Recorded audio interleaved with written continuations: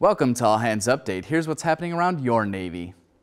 The Naval Survival Training Institute announced it is fully integrating the reduced oxygen breathing device into its aviation hypoxia training. This training helps pilots recognize and respond to hypoxia. The ROBD uses bottled gases to feed an adjustable oxygen and nitrogen mixture to simulate altitudes up to 34,000 feet. The new device is a bridge to a more permanent oxygen-reduced trainer.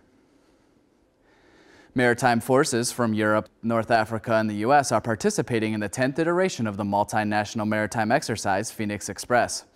The exercise is designed to improve regional cooperation and operational capabilities to achieve safety and security in the Mediterranean Sea. You can read more about what's happening around your Navy at Navy.mil.